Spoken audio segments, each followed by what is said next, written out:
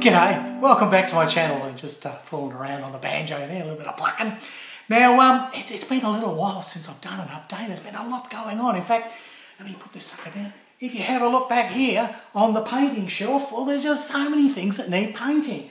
And the weather has been shithouse. It has. It's been bloody awful. It's had thunderstorms and all kinds of things. I mean, had cold spells and hot spells. It's been all over the place like Granny's underpants. So things have been happening in drips and drabs, and it really hasn't been anything substantial to give you a sort of a progress build video. So I thought, bugger it, I'll just do one of these sort of gafangled, up your dates and just let you know what's happening. So let's have a look at what's going on. Now, there's a bloody big orange thing up there. Okay, now this is a Thunderbird 3, and we're doing a group build which is called Fockers on the Starboard Bow. That's with my my Facebook page, Focker the River Counters. Now, we had a vote and everyone decided they wanted to do sci-fi, and I was happy with that. I'm a big fan of sci-fi. As you know, I've got the Battlestar Galactica there, and I've got a whole lot of Star Warsy kits coming in because there was a sort of a discount thing happening on Evil Bay. You could get so much off if you used your coupon, and then I found a guy that was giving free shipping, and next thing you know, I picked up a couple of Star Wars kits, and they're coming in, a couple of shekels each. Can't beat that for genuine Bandai too. Yes, those bandits from Bandai, and a couple of Star Wars coming in. More of that later. I've also got a bloody Enterprise. Yeah, there was a garage sale on. Oh, look, it was a huge weekend. The Visa card got a battering. Poor old Bask the Cat. She's just going to have to catch her own bloody lizards this week. No, it's not that bad. It's not that bad at all. No, anyhow, there's a lot happening. A lot been coming in. In fact, it's bloody Wingnut Wings kits and biplanes and things. I've been picking up all kinds of things on incredible bargains and specials, because you know me, I try and get stuff for free or next to near free, you know, best bargain I can find. If I can see a bargain, I snap the sucker up, and I have been snapping up a lot of bargains lately. So the wingy things, well, this is basically all these are monoplanes and biplanes from World War I. Well, that whole shelf's full of bastards, and more of that later, because I'm going to do a comparison between a rodent kit and a Wingnut Wings kit. And they're similar planes, not exactly the same, a couple of albatrosses. Albatross! What flavour is it? Bloody albatross flavour. Bit of a Monty Python sort of throw there, if you know the sketch live at the Hollywood Bowl, I think. Anyhow, I digress. Thunderbird 3. So yes, we're having this big group build, and everyone wanted sci-fi. I said, that's great, I'm into sci-fi, you know. And so I'm at the QMHE show, which is our great big annual show here. My mate Chris is here, and he put a whole lot of models in. He won all these bloody medals. Bastard, I didn't put anything in. I was crook, actually. I've been crook for a couple of weeks prior to that, so I didn't get around to doing anything. That's my excuse anyway. So QMHE, having a looking around, you know, picked up the one albatross, the rodent albatross. And then, lo and behold, out of the corner of my eye, Bernard and I both spy this Thunderbird 3. So we bolt over there like crazy, because, you know, Thunderbirds, it's not a thing that you can buy here in Australia normally. They're a bit hard to find, right? A bit like rocking horse poo. So anyhow, we bolt over there. I get there first, and then this guy reaches over and grabs the kit, and we think, bugger! The bastard's going to steal it. But he's just pushing it out of the way because he's looking at some other kits. So I sort of twiddled my thumbs and waited on bated breath, right, on tenterhooks. And yeah, he moved out of the way. I grabbed that, I looked and went, oh, it's great, it's great. It's not just the Thunderbird 3 too. There's the 3 too. Not just the Thunderbird 3 as well. It's a whole launch bay area with a little vehicle and all the rest of it. Builds up, it's got PE, it's got backgrounds, it's got this. Look, I will do a review and show you how the build's going on that, because it's beautiful. It's Aoshima. Very, very nicely put together. So that's happening now. The FT17, it's on the go. Yes, as you can see, I've got we got all that cameo done last time. I'm working on the track links.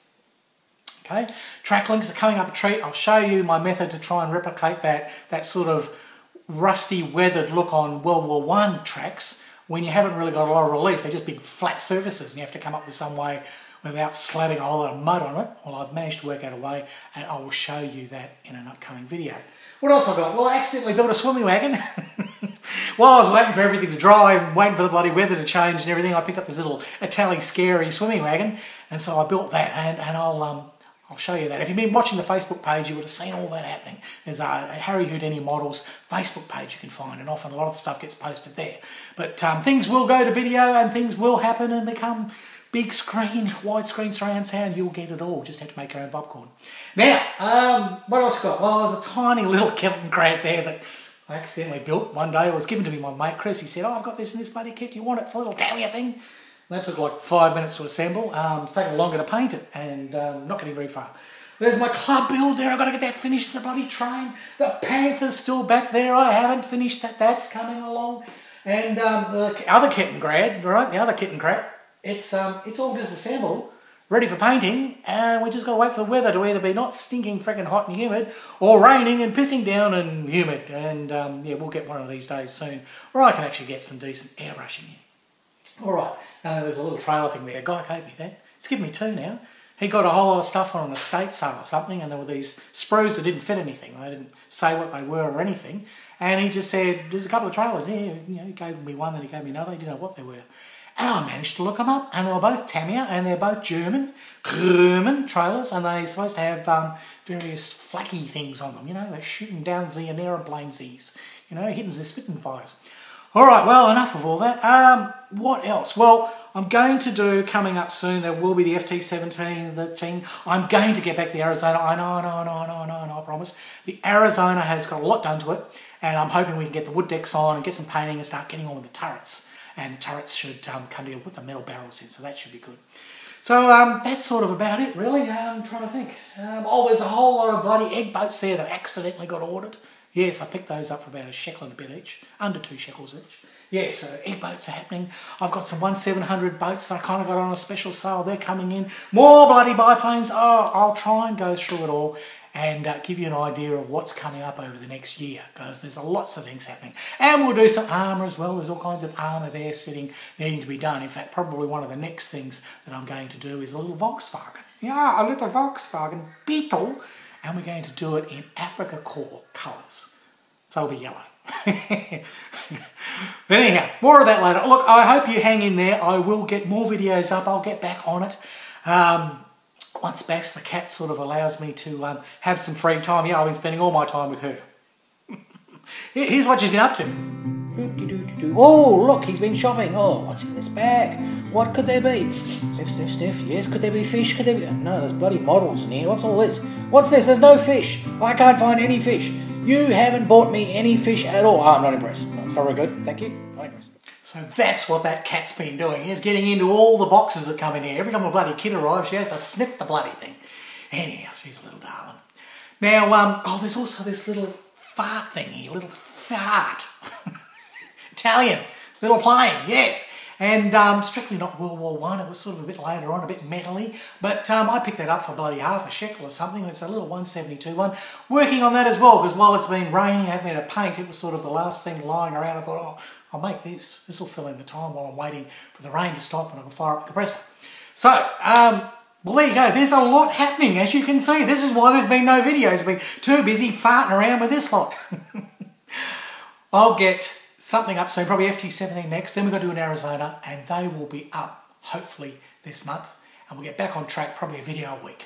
Try and get back to that. Hey, is that good? Is that what you want? Anyhow, where's my bloody banjo? I think I'll get back to that. All right, it's goodbye from Australia, and it's hooroo from Harry Houdini.